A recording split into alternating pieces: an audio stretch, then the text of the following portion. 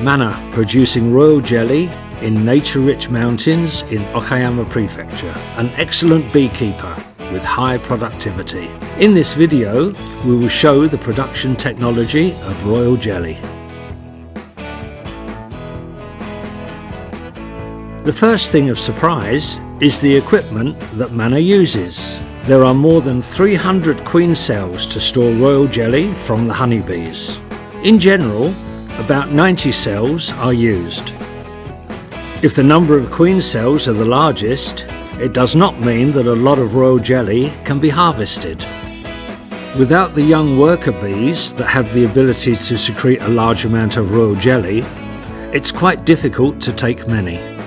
Therefore, Mana is growing bees that are highly productive and resistant to pests and diseases. Bring the queen bee pupae from the excellent herd to the apiary at the back of the mountain and transfer to the queen bee free hives. An excellent family of male bees is by the side. By letting both of them mate naturally, we can create a worker bee that secretes a large amount of royal jelly. We also do this to increase the number of young workers.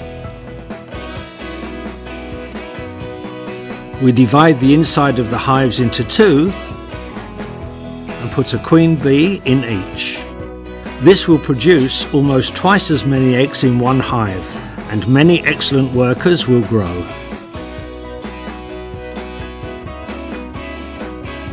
It is a royal jelly made with ingenuity, but its harvesting is also hard work. Remove the inner larvae one by one and collect the royal jelly quickly. At most, 0.5 grams can be taken from a single queen cell, so it's daunting.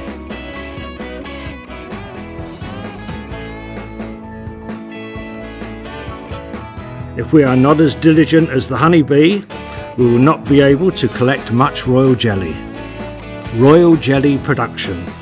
Beekeepers' wisdom and technique and diligence.